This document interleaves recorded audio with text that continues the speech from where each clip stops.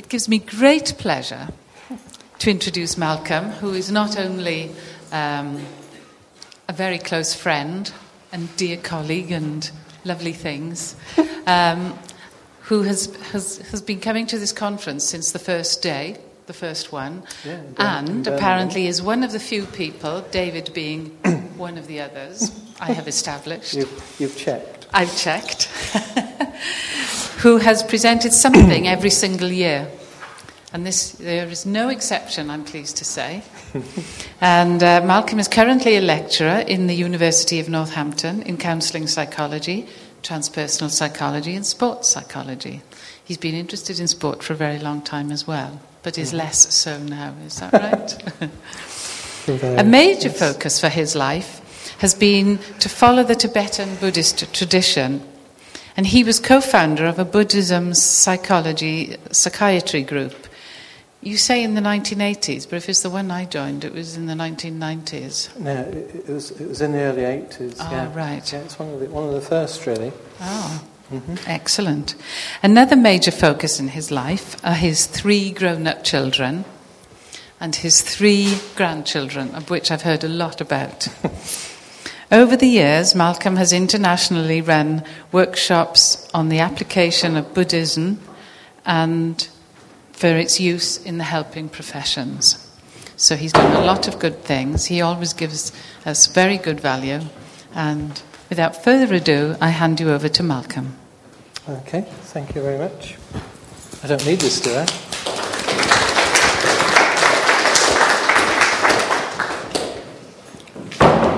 Right. Kendall, I don't need this, do I? No, right. Right, okay. So, it's always a great pleasure and a great honour to present to this conference, which is very much a world leader in its own right. And I got a text, actually, at 2 o'clock in the morning from she who obviously never sleeps, saying, wouldn't it be a good idea? Anyway, here we are. And I was not long after coming back from a Buddhist course really, last month. And so really this is what emerged from that. And it's quite a different kind of take, which I did over the last 3 years, really, which is very much about looking at gender and spirituality and challenging things in that area. And I've always been a great fan of Darwin and always been a great fan of Wallace as well.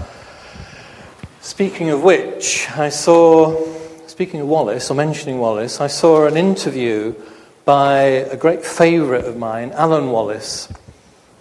It was on Body and Balance channel, which is mainly give for women of a certain age interested in yoga and Pilates. But he was on there, and he's in Britain at the moment, I think, or very recently, and he mentioned that he was very disgruntled as a youngster in California in the 1960s. Whereby he couldn't reconcile his Protestant Christian upbringing. I think his father was a pastor, with a name like Wallace. I think there's a strong Scottish link there, Protestant pastor, and with his interest in modern science and his interest in ecology in particular. And as those of you may know about Alan Wallace, he's got a very excellent website. He was an ordained monk within the Tibetan tradition, which, as you'll see, is very much what I'm steeped in. And recently he's written books on physics and Mahayana Buddhism and so forth. But basically he was very disenchanted with these 2 worlds. The separate world of religion, in his case the Christian tradition, and the separate world, the modern world of science. And speaking to Harry, isn't it? Just before the session, you saw the Pope yesterday in his Pope-mobile, didn't you? And I listened to his address, and I was actually quite impressed with the various things he said about his criticism of radical skepticism.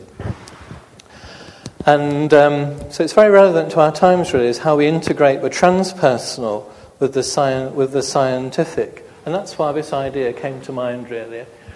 And what I'm saying, really, is, to me, the Buddha is a great genius. He's a great scientific genius. To my mind, he is without par. And, of course, Darwin is seen as a genius of our time. And I really want to sort of present the view, then, that the Buddha really was a practitioner. He was a scientific investigator, the subject of empiricism, as David said all those years ago, as I remember. Subject of it. You did. Yes, it was very good. And made his discoveries, rather as Charles Darwin did. And so, as a practitioner, for me, within the Tibetan Buddhist tradition for over 30 years now, a little bit of it is beginning to sink in, just a little bit, just a breaking through. And I always had a soft heart for mavericks and pioneers, and it struck me then that both Darwin, and of course the context is the recent celebrations of Darwin's work and his publications and so on, his birth and so on, and the Buddha both used logic and systematic investigation of the evidence they gathered in rather different ways, but it was evidence nevertheless. I think Peter refers to qualia, as I remember, from quite a lot in his talks, to challenge the prevailing religious orthodoxy of their time, and really to develop very radical views of the human condition, which were not necessarily very welcome in the societies in which they lived. But I do think they're very relevant to our present life and times. Just touching on Darwin for a second, as you know, there's been those recent celebrations, and he discovered, didn't he, a view of reality then which was very challenging to the Victorian religious orthodoxy at that time. And as you know, I think Darwin was interested in... What was that? Was that me? What have I done, Kendall? Sorry. All right. Widget update. Well, there we go. We are sponsored by Widget, aren't we? There's that little sideline you've got going, Ingrid. So, yes, and of course, Darwin was interested in becoming a Christian pastor, partly so he could follow his interests in natural, in the natural world and so on. But his discoveries, of course, challenged that, and it was particularly disturbing for his wife Emma, who was a devout Christian, and Charles Darwin was a devoted family man. And so, in a sense, when I say things are counterintuitive, Darwin looked at evidence, or what he saw as evidence, which challenged the orthodoxy of his time. And I do feel a little bit that I've kind of moved from the cavaliers, the theistic cavaliers here, to the kind of slightly non-theistic roundheads this time round. In the sense of challenging things. So obviously my involvement in Mahayana Buddhism you could argue, has a strong theistic aspect as well. But the point here is that Darwin looked at what the evidence he found, and he built up his view of reality around that. And as you also probably know, that Darwinian evolution is not necessarily about going upwards in a Desjardins sort of way, Teilhard de Chardin sort of way, evolution of consciousness, though that of course may be happening, who knows. Maybe some of you do, you probably do actually. But the Darwinian notion of evolution really is about species who are able to reproduce most effectively. And I saw a program, it was a Stephen Fry program on the blue whale, wanting to see the blue whale off the Gulf of Mexico. And of course, we like whales, don't we? They're big and they're interesting and all that kind of thing. But with the decline in shark numbers, which my brother is a very keen, his specialism, his lifelong specialism is in natural history. as he told me, there's been this huge decline in shark numbers, possibly through overfishing and so on, and also, killing lots of sharks. What it's given rise to are millions and trillions of millions of squid, which we don't find very beautiful. And so it's quite dodgy then to go in the sea, because the trillions of squid will just peck at us because they've got beaks, haven't they? Which is not our image, is it? Like we have of a blue whale. So in other words, evolution in a Darwinian sense, as far as I understand it, is really about successful reproduction. It's not necessarily, we could have the whole of our oceans full of billions of squid, couldn't we? Presumably just end up eating each other. It's not a necessarily attractive model. And also as a Sherlock Holmes fan, as many of my generation are, along with Rupert there, which is something David and me have in common, is the quote from Sherlock Holmes, when you have eliminated the impossible, whatever remains, however improbable, is the truth. And the truth may not be very nice. That's the point here, really. Hence, I've kind of moved a bit onto the Roundhead side. And in some ways, both Charles Darwin and the Buddha implemented the above logic to their own naturalistic observations. The Buddha within himself, Darwin obviously looking at the world around him, finding all these fossils and where did they come and why are they on the top of mountains and so on, leading to unprecedented conclusions at their time about what it is to be human and what is going on in this world.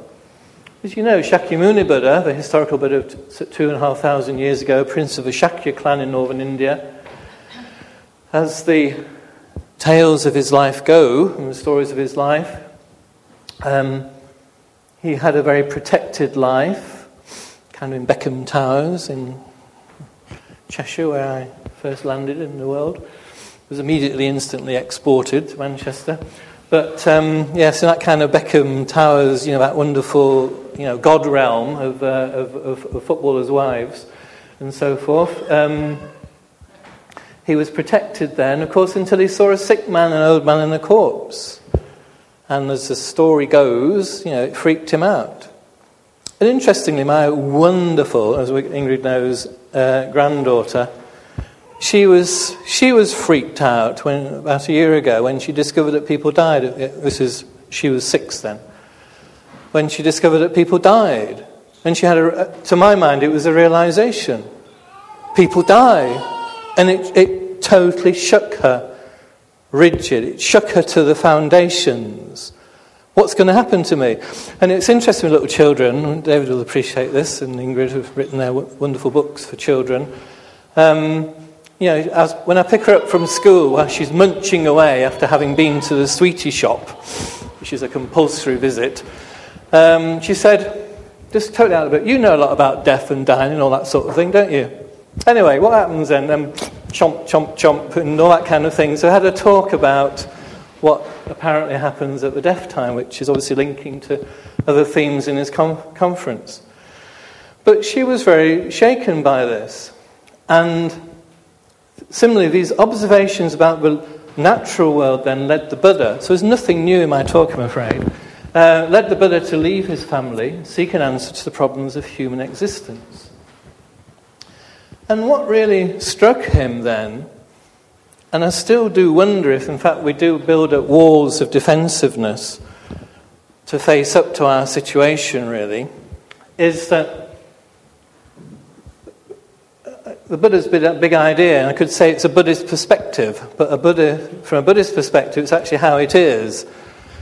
That the levels of suffering in the world are just unbearably overwhelming.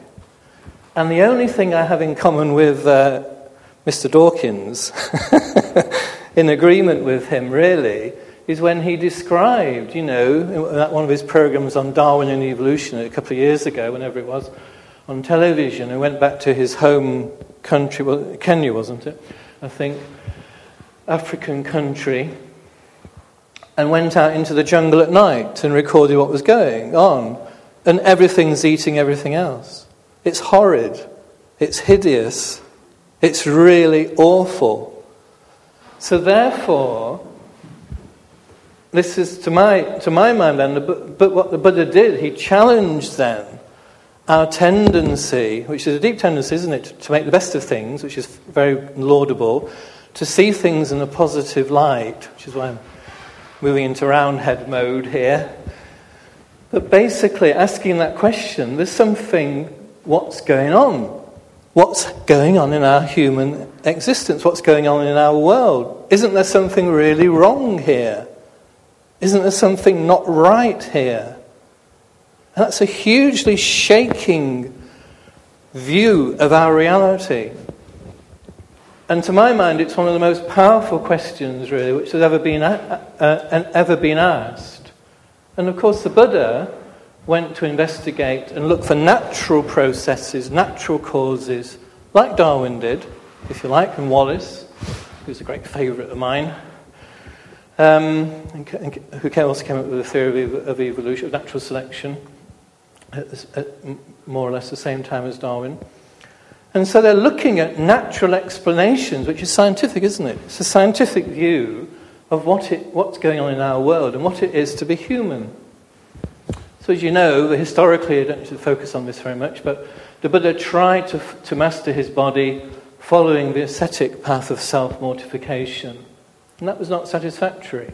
So therefore he looked through the path of introspection, contemplative meditation, looked at the nature of self, mind and reality, which is why Buddhism, is it crucial to appreciate the Western traditions, spiritual traditions, but you can understand why Buddhist psychology fits in so well with modern psychology, or at least can find some sort of home there. So this led to his personal insight and awakening, the enlightenment at Bodh Gaya, which is an amazing place to visit if you've not been there. And apparently at first he thought his discoveries were too subtle for anyone else, for people to kind of understand. And after 30 odd years, of trying to make sense of it all, I can understand that. But apparently he relented, and then, as you know, he went to Sarnath and delivered the Four Noble Truths. So this is just to mention them in passing, not in passing, but not to focus on them too much. But the truth of suffering, because Buddhism is about suffering. And as I'm getting older, it's interesting, and whole new, of course, when you're like 55 or 50, and my brother's a bit younger than me, you're kind of looking forward to retirement. then you get near retirement age, because you have this image, don't you, of retirement. Oh, I'm going to do all the things I wanted to do, And then you get to that age of retirement, into your 60s, and then you start to discover a whole new wave of miseries of people getting ill and dying, of course, and it becomes much more normal for people to be infirm in certain ways, which it's not so much when you're 50, 55, in my experience anyway. So the truth of suffering, then, is crucial, and of course it's not attractive. I remember I went to one of the Mystics and Scientists conferences at King Alfred's College, wasn't it, years ago, Winchester, and there was a Venerable Samedo from Amaravati, American monk, isn't he? Giving a talk on Buddhism, and in his saffron robe, he just said, well, actually most of it's pretty depressing, really. And he was advocating having a Morris Minor rather than a Mercedes, obviously getting at the Mahayanists a bit. Morris Minor will do you all right, as long as it gets you there. Anyway, so the truth of suffering and then the truth of causes of suffering and the truth of cessation, it is possible to cease suffering, and then there's the path to cessation. And so there's that quote, you should know sufferings, you should abandon origins, you should achieve cessations, you should meditate on paths, kind of off you go. There is a model, and the Buddhist wheel of life I think is a scientific model of the human condition. You've probably seen pictures of that, you may have them at home. But just to bring it a bit closer, it's a very, very graphic and very, very detailed view, which isn't time to go into now. And it does explain the human condition extremely well. The big face set there is the Lord of Death, as you know, I suspect, and it's the picture of cyclic existence where there are different realms within the universe, a universe of many worlds and many universes. There is the three causes, primary causes of our situation, which is ignorance, desire and aversion. And the beginning of the wheel, the cycle, you have a picture then of an old woman, an old blind woman.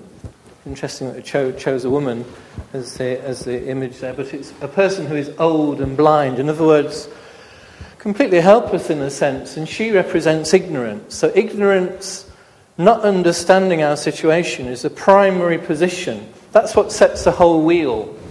And then you have, through ignorance, you then create actions through our ignorance, not understanding the nature of reality, which then causes the image of the potter then. Action then creates imprints on the consciousness, and consciousness moves up and down in samsara. That's the monkey going up and down a tree. And then that gives rise then to birth in samsara, which is the basically body and mind. It's a picture of a person going on the rowing boat.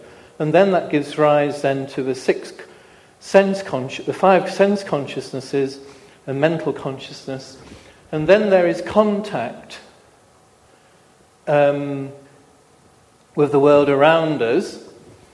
And then there is feeling, gives rise to feeling. That's a very graphic herald at the Battle of Hastings image of a person with an arrow in your eye, and so forth. And then interestingly, it gives rise then to grasping and craving, which has a specific function in this wheel, in that it is the grasping and craving we apparently have when we die, which again links to some of the other themes in the conference. What happens when we die? And those of you who know about the Tibetan tradition, which I'm sure is several of you, it very much is a tradition which focuses on the death time and focuses on gaining control and direction over one's consciousness at the death time. Maybe in the Victorian sense of to have a good death is very, very important. And so that affects a man drinking beer, and then the monkey grasping at fruit. And then you go back up to, I keep getting this image of Jess and her little baby went through all this, because then there's the image then of becoming, which is a pregnant woman, and then a woman giving birth, which is birth, and then you go around the cycle into old age and death, and so it carries on. It is very, very profound.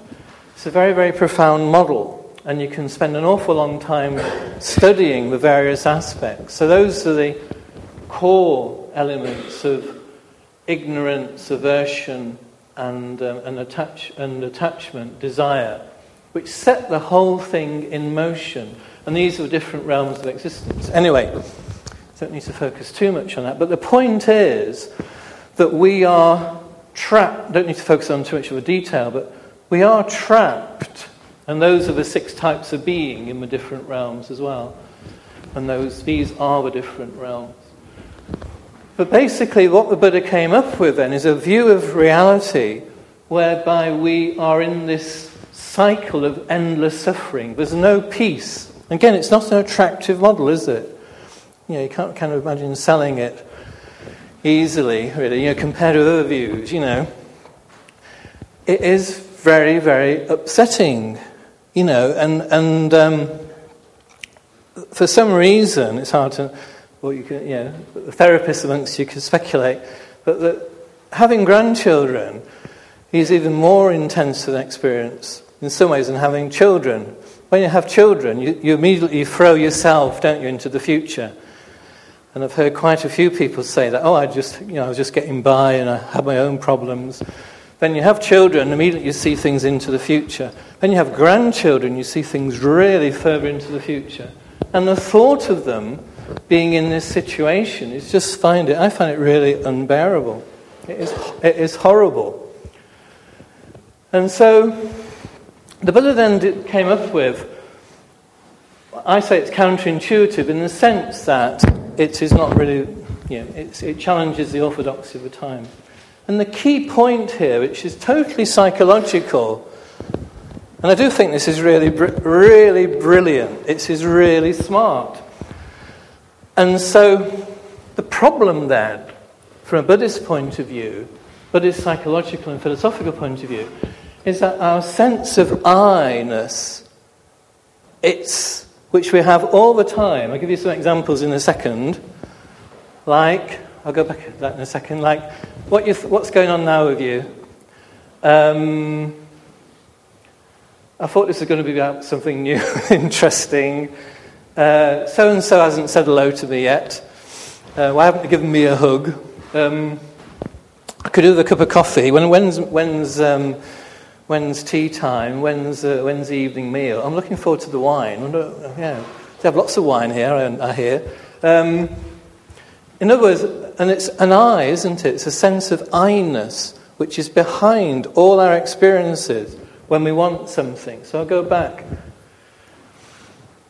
And this deeply ingrained sense of a substantive sense of I, it guides so much of our experience, day and night, when we're dreaming. You're having a nightmare, and you wake up and you discover, oh, thank goodness it was a dream, There's a Tommy Cooper joke, wasn't there? I woke up one morning and I dreamt I'd eaten a huge marshmallow and I'd noticed the pillow had gone. But normally when we're dreaming, don't we? We're totally in there. It's totally real, absolutely real, and it's a strong sense of I-ness. And the point here is that our entrapment, according to this view, our entrapment in cyclic existence, samsara, it's purely psychological. Because we don't understand who we are or what we are. Because not only do we have this strong sense of I all the time, but it actually isn't real. What a discovery.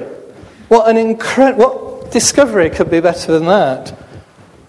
It's not real. So the I, which guides us, I want a drink. I'll have a chat with Ingrid.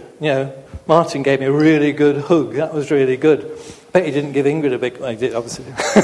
David. But there's this I-ness all the time. If you track it, and that's the point of doing meditations, that I-ness is there all the time through everything we do. Except when we're in the transpersonal realm, of course. And the point is that whenever this I arises, it's so deeply in our nature that we see it as instinctive, hence a counterintuitive bit, is that we are we're feeding that, what is seen in Buddhist terms as a delusion, we're feeding it all the time by satisfying its wants and so on. And the point which the Buddha discovered then is that if you analyze, phenomenologically, if you analyze this I-ness, it really is a ghost. It is a ghost in the machine, if you like. It really isn't like the Wizard of Oz, I took my granddaughter. It's a great excuse, going to see all sorts of things. Went to see the Wizard of Oz, and of course, as you know, in the Wizard of Oz, at the very end, when you've got the big wizard there, and he's all scary, isn't he? And the little dog pulls the curtain away, and there's a little old man, isn't he? Little old man on the bike. It's not as it appears, and yet it governs our existence. And from a Buddhist point of view, it's governed our existence in this universe forever. And it will continue to do so unless we do something about it. That's the view. It's not a comfortable view. Then there is this grasping then gives rise then to his self-involvement. And I remember in those early Ornstein books, there was those little cartoons of Nasruddin, weren't there? The Sufi stories, weren't they? Sufi cartoons. But Nasruddin was... Pardon? They were Sufi stories. And there were pictures of him I remember one of them, he was outside his house looking for his keys, and he was asked, where did you drop them? David knows this. Where did you drop them? Oh, in the house. Why are you looking out here? Oh, because the light's better. And so, from a Buddhist point of view, we're looking in the wrong place. And for happiness, that is, because the whole thing is about developing happiness, which is seen as a basic human and being's desire. All animals want comfort, don't they, as we do. So the path to happiness then is not chasing this I-ness and feeding it and worrying about it. It's actually in connecting with others. So, I've done this really, but what we're talking about, it's this inherent, substantive experience of I is what we're talking about. The sense of something solid. So if Kendall sort of shouts at me or something like, you've messed up my stuff, then immediately that sense of I, whatever. It's something substantial. There's obviously a relative I, because we are all here. We're all humans and all beings and so on. The relative I, in the same way that Ingrid's got a white jacket on and so on, that's obviously valid. What is not valid, according to Buddhist psychology and philosophy, is a sense of the I-ness which is behind everything we do. And so, the gross examples, especially for transpersonal folk, and many of you are therapists, we get angry ourselves, we've been angry, or we've got clients, or we know people who are so angry, and they can do anything. I'm so angry. So the ignorance then of the I gives rise then to aversion or attachment, grasping, or I want that person, my life will be meaningless without that person, or that thing, that car, or whatever it is. Or the more subtle things like, this talk's going on a bit, I thought it was going to be about something new and interesting, so-and-so hasn't said hello, could do with a coffee. Just check out for yourself when, because it's just a very, very practical, down-to-earth psychology, really. Just check out for yourself, how are you typically feeling when you experience this sense of I-ness? So what's wrong with that then? It's just normal life, isn't it, being human? Absolutely. And so the point that the Buddha then said that this view of I-ness then pervades all our existence, pretty much. And whenever we want something's going wrong, something's not fitting in right, or whatever it is, it becomes quite solid, isn't it? That's the argument here. Or even if we just want something, I must go back, where are my keys, whatever. However, when we're related or celebrating, the sense of I-ness can be ecstatic. And then, of course, you move into a transpersonal experiences like being in love, then, and so forth, then, of course, that sense of a solid I, it's more expanded, isn't it? You could argue then you get into the Wilbur levels, I guess, and so forth. But there's an I-ness maybe lighter. So transpersonal experiences will tend to be beyond or surpass this inherent I, or place it in suspension for a while. And you can relate that to relationships. I'm a great fan of John Wellwood as well as Alan Wallace. And John Wellwood's so good at describing relationships. One of his latest books, Perfect Love, Imperfect Relationships, that when you meet someone you really connect with and it's all extant, it's transpersonal, isn't it? It's very much one of his themes. It's ecstatic and transpersonal. It's real love and it's the heart opening. And then, of course, after a while, he was doing the washing up and all that kind of thing. I thought you were going to call in at Tesco's on the way back. And so that I-ness starts to reassert itself. There's a Buddhist monk friend of mine who was a psychologist, and he said that actually to get into Buddhist psychology you need to forget everything about Western psychology. And I do think there's something in that. I think it's valuable to look at our own conditioning in terms of our professional lives and our personal lives in a sense as to what we think is the case. And in some ways there are advantages, maybe, in not being psychologists and approaching Buddhist psychology, which is an interesting theme in itself. The enemy within, to quote Margaret, our beloved Prime Minister of the 1980s, as a general principle, when this I is manifest, then we're not at peace or deeply happy, usually. Or you could say always. But anyway, it's up to you. I guess most of you have got an I. Maybe you haven't. Maybe you've left it all behind. it usually sets in motion a gross or subtle wanting, which gives rise then to further grasping or aversion. Oh, I really fancy a Mars bar. Got to have a Mars bar, and so on. And so you go hunting for one, or you steal one, or something like that. Find someone walking by with a Mars bar, and you pull it out of their hands. So when we're in temporary states of freedom from its experience of a substantive I-ness, as in deep concentration or mindfulness practice, which is so popular these days, or loving kindness, then it can be such a relief. So it's a very interesting view in a way, and there's that saying, the old Tibetan Buddhist phrase, better not to have the itch than the pleasure of the scratching, which is very wise. Better not to have the itch. Martin knows that, I'm sure. Better not to have the itch than the pleasure of the scratching. So from a Buddhist point of view, all the pleasure we have in scratching, eating the Mars bars and so forth, or getting in touch with someone because we feel lonely, then it's going to arise again. That same desire is going to arise again. And you can put it in behaviorist terms, can't you, in terms of reinforcement or whatever.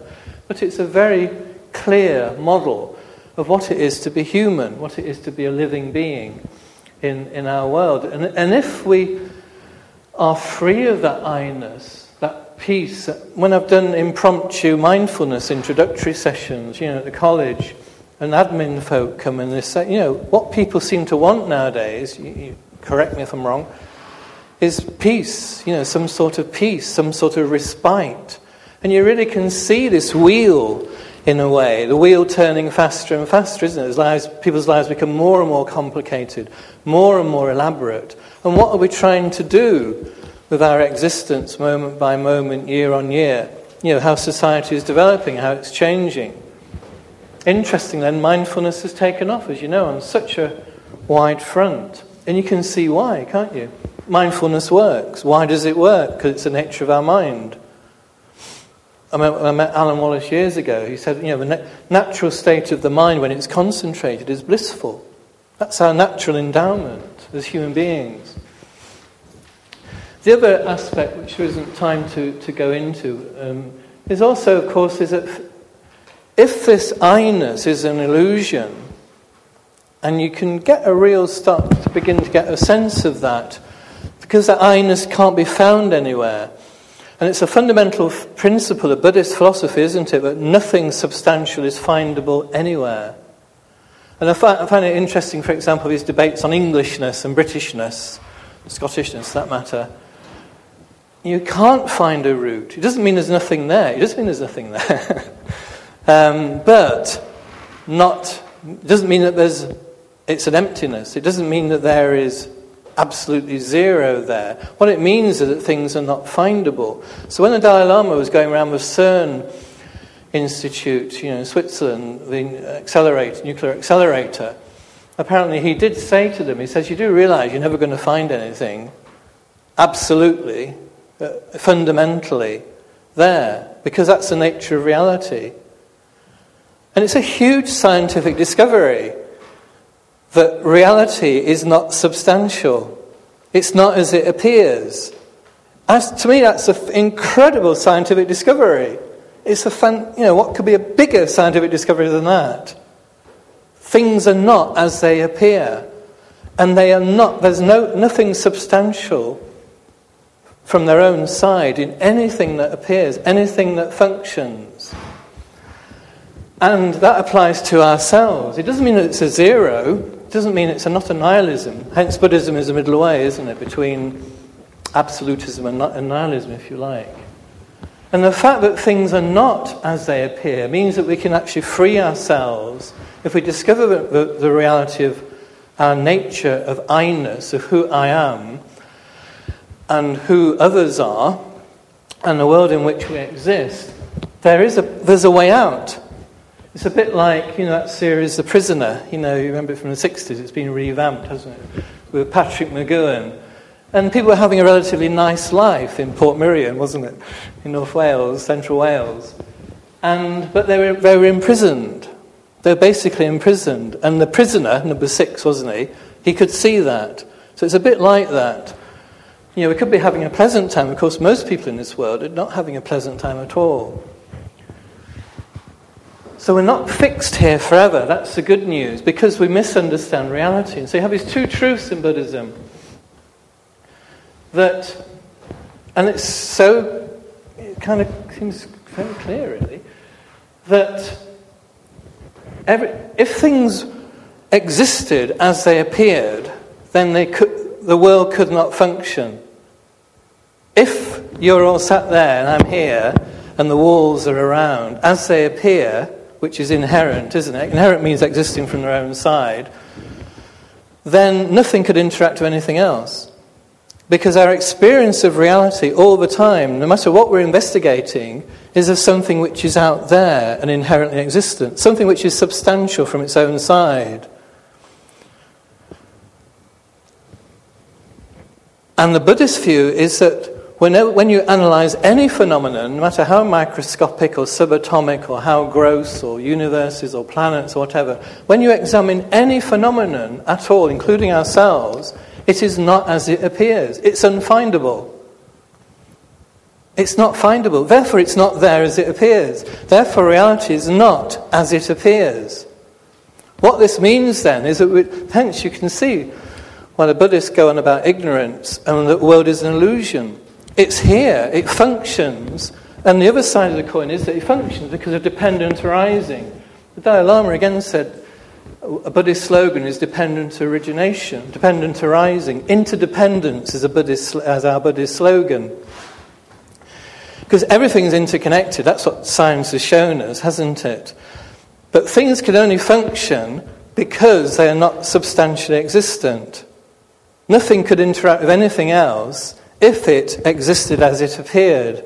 Because it'd be like, because we experience the world as one hand there. Because the two hands aren't as they appear, they're able to clap, they're able to make a sound and all the rest of it. So what I'm saying here is that the Buddha is a scientist as far as I'm concerned, and by analysing the nature of reality, outside and as well as inside then, he shows the integration, which is what Alan Wallace was looking for as a teenager in California in the 1960s. There's an integration then between the scientific world of interdependent causality across many, many disciplines and the transpersonal. Because the other key point in the Buddhist view, of course, is that consciousness is which I haven't emphasised. Consciousness is a distinct realm of existence. It's a non-material realm of existence. So there is primarily consciousness, and then according to the wheel, the different components of the wheel of life, and through ignorance, through grasping at substantiality, it creates in the moment the whole cycle. So you know yourself, we can create samsara in any moment. We can sit there kind of mindful and be kind of composed. And so in a sense, samsara is in suspension. And it's naturally pleasant, isn't it, being mindful. Then, of course, you then think, I want a Mars bar, as I said. I want a drink. I'll phone Ingrid. Or whatever. I'll get in touch with Martin. And then it sets the whole cycle going. Substantial I, then wants to get in touch with Martin and say, where is he? Where's his number? He never gave me his number. And so the whole cycle of wanting and desiring then, which throws you out of your composure, and then sets up a whole wheel. Where's his number? Who knows his number? David might know it. We always forget him. It's so annoying. I really want to get in touch with him now. And then you get really frustrated, and the whole cycle of existence is thrown into action. Again, having grandchildren is very, very helpful, because you see little children, don't you? I'm sure, as Jess knows, floods of tears, and then 3 seconds later, it's okay again. Floods of tears, it's okay again. And so the cycle is kind of speeded up. I wonder how we appear to Buddhas, to enlightened beings, really. Because our world, my world, anyway, goes up and down like that. So, and it's just a very interesting point, I think, is that the Buddhist view of the nature of reality and the scientific view of the nature of causality and independence, to my mind, well, it's not my mind at all, is it? To the Buddhist point of view, are totally complementary.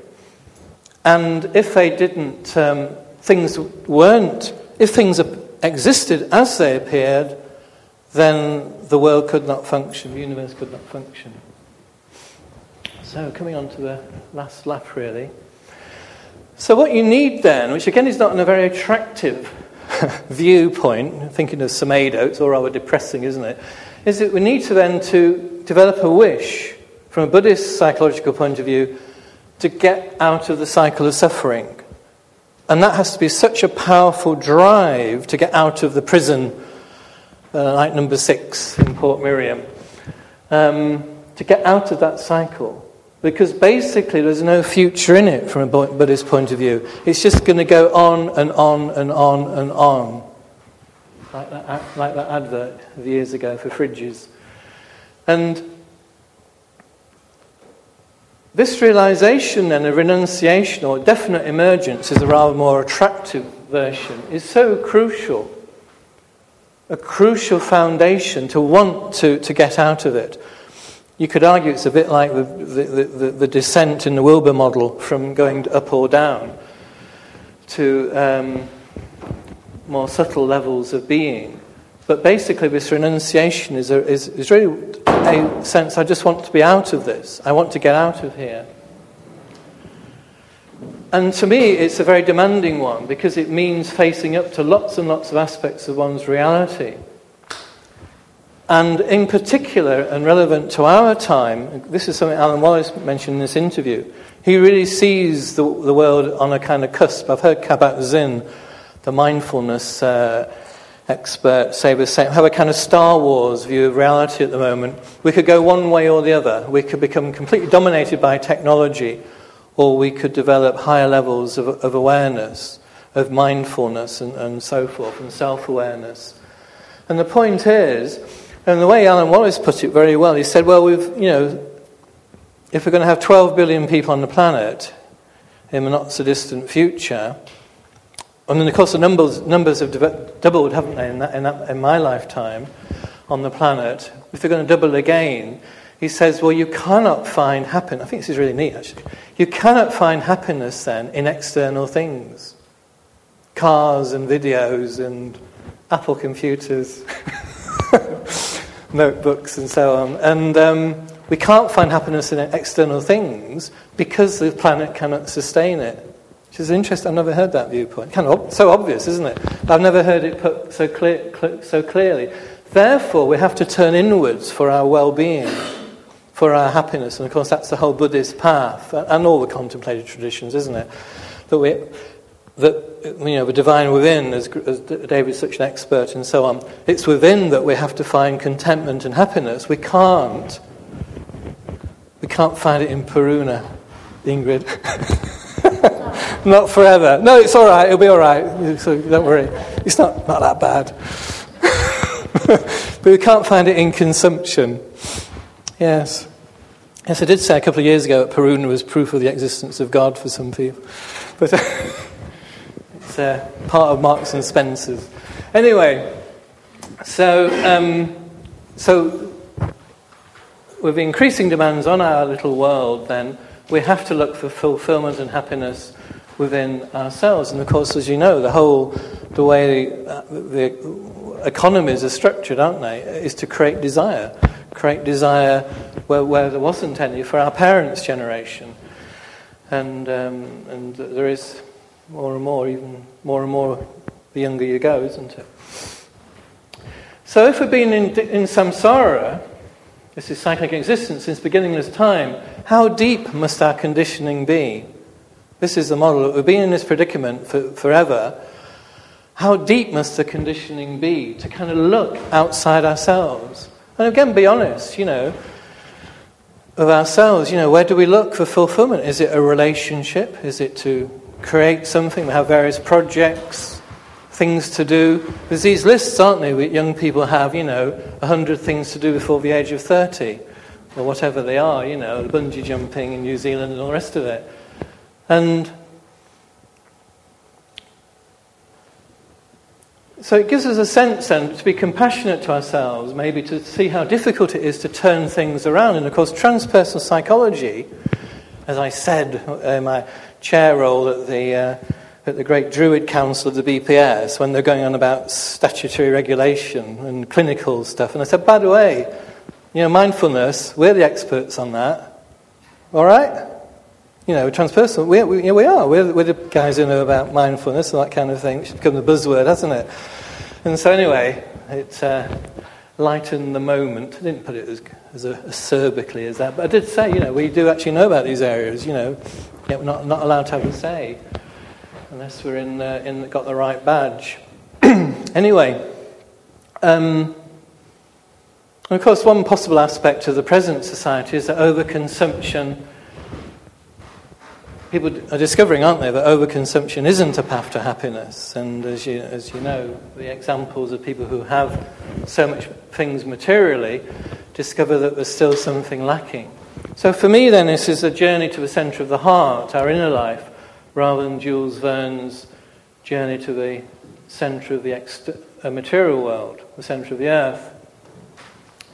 So the key thing about the Buddhist path then was that through extensive self-observation over years and so on, it becomes apparent then that our own contentment, and this is what we're looking at, our own happiness is due to this process of grasping at an I and then cherishing it.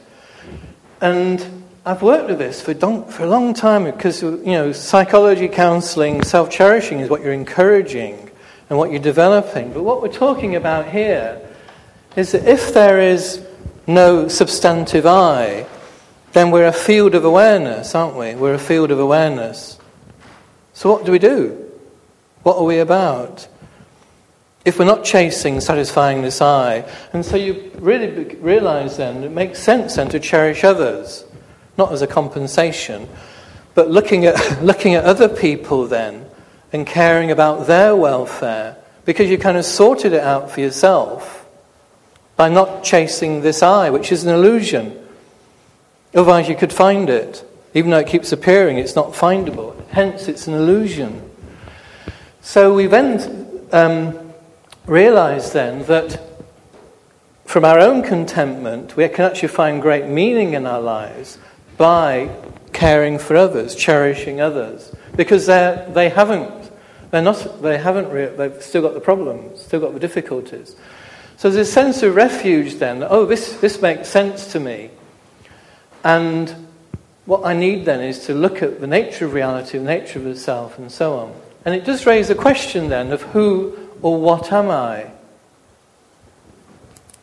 Very, very fundamentally, what am I? If I'm not this I, and of course there's great threats, aren't there, in a sense of discovering that this I is an illusion, it's just a creation of an ignorant mind from a Buddhist point of view, then what have I been chasing all these years?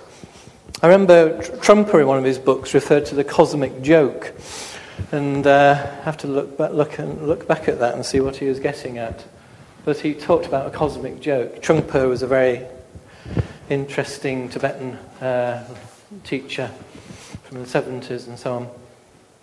It raises the question then of who and what am I? How best should I spend my time in this world? Oops. And so the training then is to cultivate positive states of mind and really stop the wheel by seeing through and letting go of ignorance, attachment, aversion, jealousy, doubt, and so forth. All these traps which come up in the mind, which throw us into grasping at something, not being content, not being satisfied.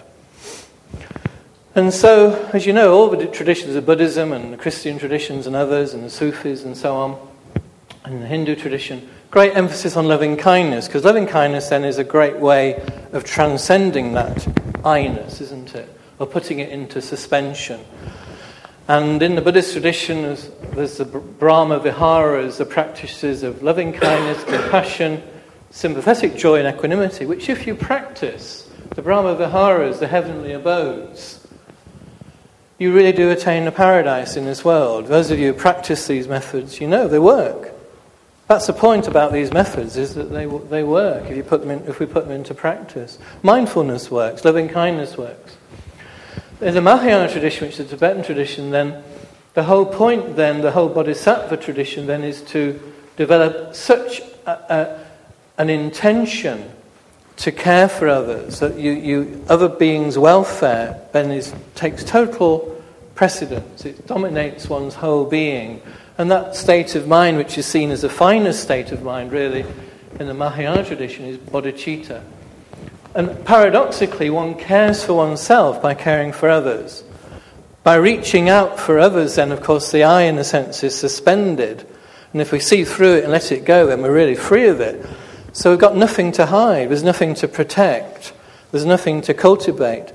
So therefore, we reach out, connect with others, and we benefit them. That's the principle.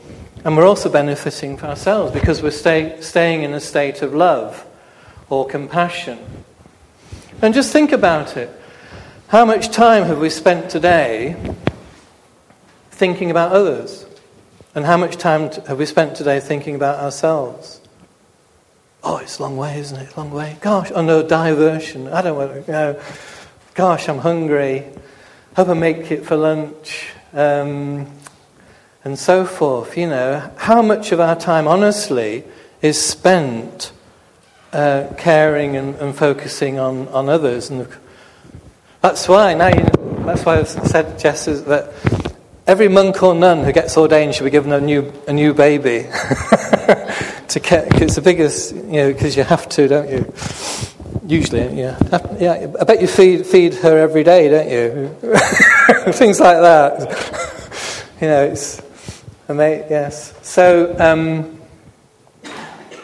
and it's interesting looking at ourselves, which it doesn't mean that you don't look after ourselves. It's not about that. It's that preoccupation, that whole centre of gravity. That's what's meant by self-cherishing. And so it makes sense to me now that when the Buddhists Mahayana Buddhists talk about self-cherishing as a big problem, it's not a contradiction. It's a way of looking after ourselves. It's not about, being negative to ourselves at all. And by following a false sense of I, we're prone to excessive self-absorption, and we know that, don't we, in depression. When we've had bad times ourselves, we're totally engrossed, aren't we, in our own state. Self-preoccupation, me, me, me, me, me. And the point here is that this I-ness, this sense of I-ness, is so deeply ingrained in our psyche, so we could actually be spiritually very highly developed. We could be spiritually highly developed, but not be free of samsara, not be free of psychic existence. As long as we have this subtle sense of I, we could be very clairvoyant, we could be wonderfully saint-like, we could be incredibly noble and accomplished in many ways. Maybe have fantastic concentration, do all sorts of magical things maybe. But if we've got that sense of I-ness, that grasping, because again it's a grasping at an inherent I-ness, then, and it feels intuitively right because we spend all our time protecting it. That's the point. But by letting it go or seeing through it, then it is such a freedom. That's the whole point. So the last little bit now. So if one gains an understanding of a sense of an inherently existent I really is an illusion created by an ignorant mind, it radically challenges how one regards oneself. What am I? Such insight may be initially quite disturbing or maybe fantastically liberating. What have I been worrying about all this time? We might ask ourselves, so what has the process then of self-grasping, self-preoccupation, self-cherishing done for our sense of well-being and happiness? By way of comparison, what does caring and cherishing for others do for our well-being and happiness? They're very simple experiments, aren't they? Empirical exercises we could undertake with ourselves. According to Buddhist psychology, cherishing others is the royal road, to quote from Freud, if you like, to personal happiness, fulfillment and meaning, again for the benefit of all. So cherishing others is the way, especially in the Mahayana tradition, is the way through. The Mahayana tradition then has this great technology, if you like, and literature in training. It is actually unutterably brilliant. It is phenomenally clever, very, very smart. the stages you go through to move your center of gravity from self-preoccupation to caring for others it's a work of genius. It really is a work of genius. And so I mentioned Alan Wallace there, feeling dischuffed. Yeah, it's called Lojong, or mind training in the Tibetan tradition. Alan Wallace, a renowned writer and practitioner of the Tibetan Buddhist tradition, said he was very frustrated at the seemingly irreconcilable two worlds of his Protestant Christian upbringing and the world of science at the University of California. And so he went and became a Tibetan Buddhist monk, didn't he, for several years, and he's a very experienced practitioner, and then did a PhD in physics, following in Martin's footsteps, or vice versa. So we know Charles Darwin then was a natural scientist par excellence, and all I'm saying here, nothing new. The Buddha was a natural scientist, is all I'm saying, in the sense of being a subjective empiricist, to quote Professor Fontana. Space in Mind, that was.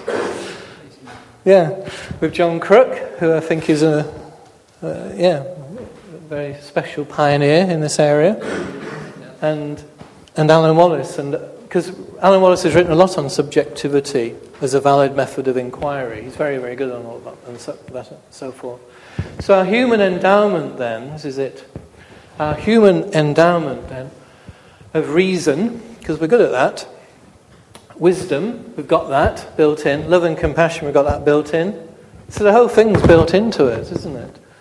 Provides us with the opportunity to follow in their footsteps. Become our own scientists, if you like, become our own subjective empiricists, and to add our own chapter to the ever-unfolding human story for the benefit of all living beings. And the final thought again, thought for the moment, better not to have the itch and the pleasure of the scratching. So, thank you very much. There we go. We've met her.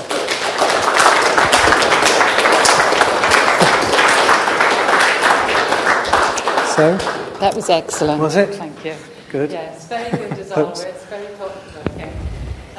Personally, I have really strong feelings about the rightness of love, wisdom, and compassion. Yeah. That helps everything and makes life better. And makes life better. And also helping other people. But what struck me was, if the... Sorry? It's not working. I see. It wasn't, but it is now. It's not can you hear it now? It's not inherently working. It's not inherently working. The thing that struck me was, if the I doesn't exist, isn't real. When it appears if the I in that isn't form, real. the substantive I, yeah. Right. Oh, so I've misunderstood. So if other people are I's... I was thinking, if other people are I's... Yes. And they're not real... and we give our attention to them, right? It just left me with that question: yes. what's actually happening? Right. And that's all, really. I just thought it was an interesting question. Right. Yes, it is. Yes, it's a sense of an inherent I. That's the point, which under analysis doesn't stand up to scrutiny. Yes, are there any questions? We've got a couple of minutes, haven't we, Anthony? Ingrid? Yes, in the same vein as you just pointed out. So if I cherish others, there are various ways of doing this. But is there a danger that the identification actually shifts from just me to everybody else? And then, I feel suffering and so on, and it's due to identifying with something that's not me, but it doesn't make a difference.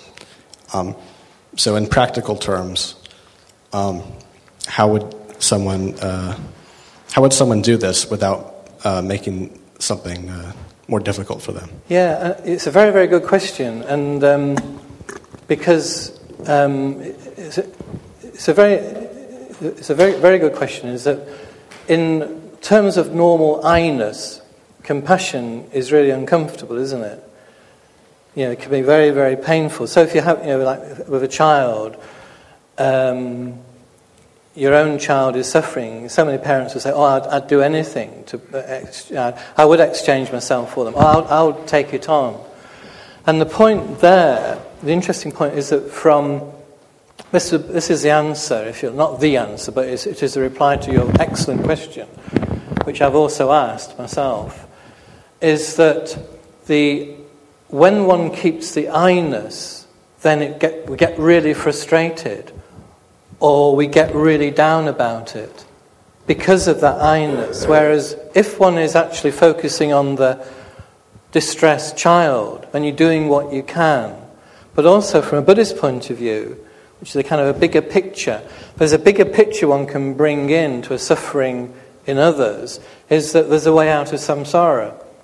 There's a way out of it. One can't put it right, but one can, by freeing oneself as one's own self-grasping, then one is actually empowered to do what one can do for someone else. Because we're not always it's a bit like, going into a ward where there's horrible diseases. We don't want to catch it. We don't want to catch anything because of our self-grasping. So it kind of disables us in a way. But it is a really good question, which I have asked myself. We just don't want to feel overwhelmed. There was one of those studies done in that Matthew Ricard book, wasn't it? The Lama in the Lab studies, which they did. He's a French Tibetan monk, isn't it? His book on happiness. And it was in the dialogues of the Dalai Lama and the scientists, the mind and life folk, did a series of experiments. And there was this, it's called Lama in the Lab. And they presented this, as it turned out to be a French monk, with scenes of suffering, if you like. And actually, his sense of well-being actually went up, because they were measuring it. It actually went up. So, in other words, he was more and more empowered and liberated, because he actually had a way of dealing with it, which was to go beyond the self, presumably. But also, there is actually a way through. Ultimately, not instantly, but ultimately. That's an interesting set of stories. Ekman did some studies, didn't he, on the startle response, and found that this monk could actually inhibit the startle response, which Ekman, American researchers into nonverbal communication, thought was impossible, but he was able to control that. So it was looking at the power of meditation, really. But we did do that bit on compassion. Yeah. Peter Fennick, thanks very much indeed. I very much enjoyed that. That was lovely. But the current neuroscience of the reward system shows that one of the most powerful rewarding acts are altruistic acts and compassionate acts. And so it looks as if we do these things, then we get a huge kick from it ourselves. Yes, absolutely. That's a really good point, isn't it? So we're again, it's built into us in a sense. Yeah, that's excellent to know that. Thank you. It was just something I saw a presentation about qualitative levels of happiness, and they've done studies about kind of what would produce these, and they kind of is negligible when it's more and more things, and and then it's slightly marginally more when it's kind of like seeking out experiences for yourself, and the only significant increase of long-term happiness was altruistic acts for other people, something greater than oneself, basically. So, which also brings meaning, doesn't it? Which is a big gap in modern life, perhaps. Anyway, I'll let someone else. Right. Okay. Thank you. Thank you very much. Right. Hello, Anne Davis. There was a programme on television last night which I only just got part of it. And it was about 5 popular people or famous people, all in their 70s, 80s, who'd become quite ill. Right. And did anybody see it? No. And the outcome was that when they brought these people together for 1 week, that their physiology, psychology and well-being increased. Also, they were able to walk again, and they didn't walk before because they'd become quite ill, because they were helping each other. Yes. And that was the outcome of the research that they did that week. If you can catch it on. It's a bit like, isn't it, those older studies, aren't they, David, of people just caring for plants, isn't it? Oh, yeah. You know, that just caring for something, and the pets, of course, it reduces heart stress. Measurable changes. Yes. Mm. Yes, they had pets as well. Pets, yes. Thank you. Yeah, thank you. That's an interesting one. Oh, it's Martin, right.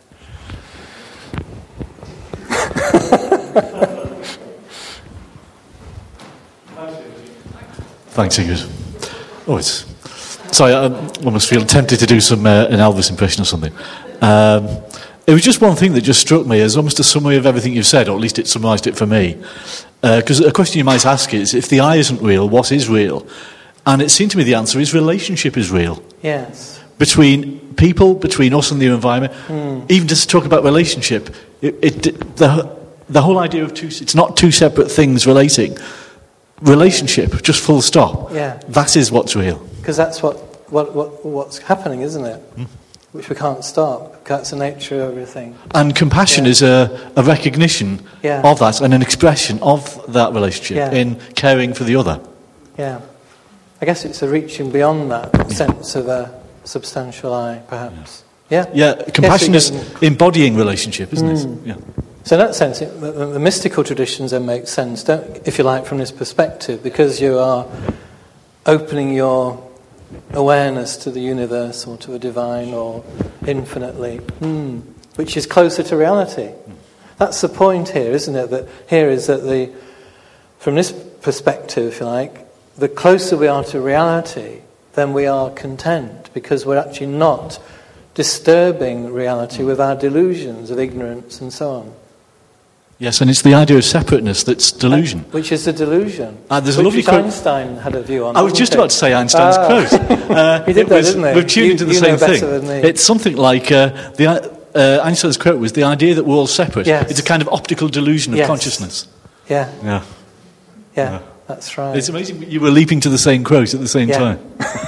We're obviously in good relationship at the moment. Okay. Right. Thank you for a lovely talk. I really had a lot of insights, as you were saying. All right. Well, thank you, Martin. I mean, the things I'd heard before, but it was... You know it all Your deep practice was helping it sink in, because you're really working so hard to embody these things. So thank you so much for your sincerity. Right. Thank you, matey.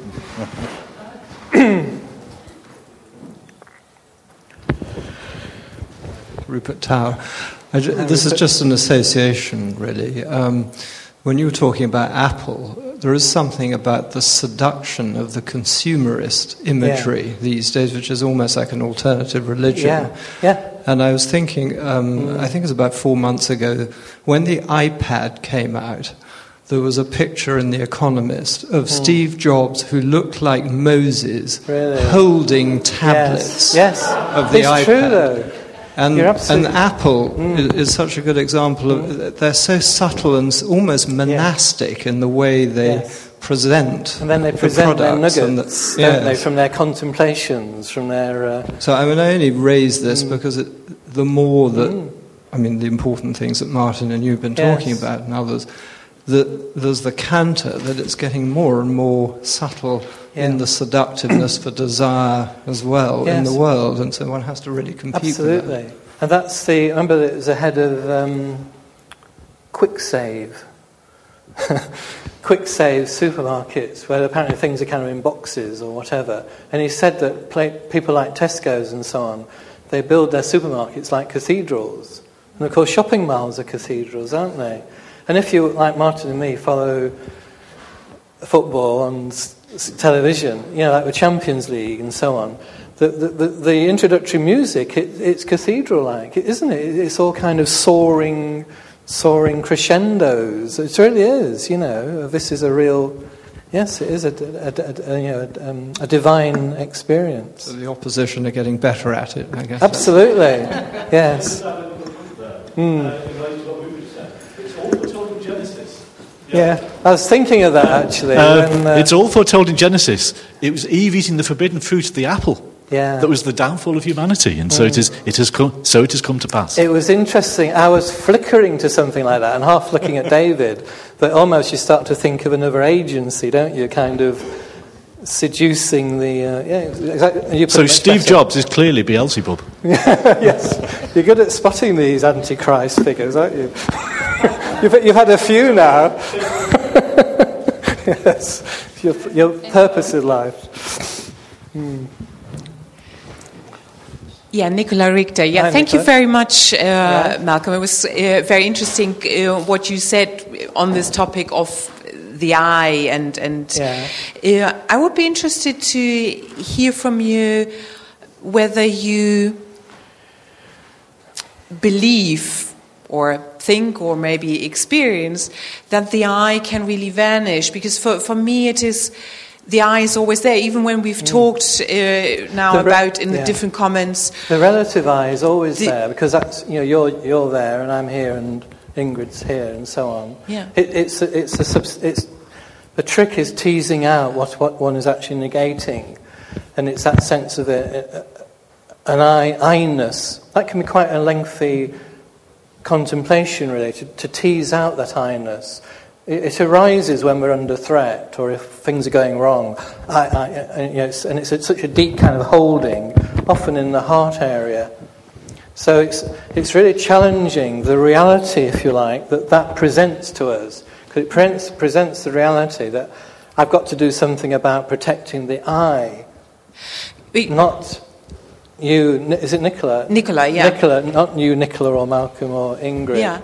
But what I thought is, even when we are saying, so in order to overcome suffering, then, I'm helping others. And I mean, in my own research on meaning in life, I found that people experience meaning in life in doing something for others. Yes. And people who experience more meaning in life, they had less neuroticism and so on. So in that way, I can say, yes, that's really great, I should do that, and I want to overcome suffering. Yeah. But then there's a question, who wants to overcome the suffering?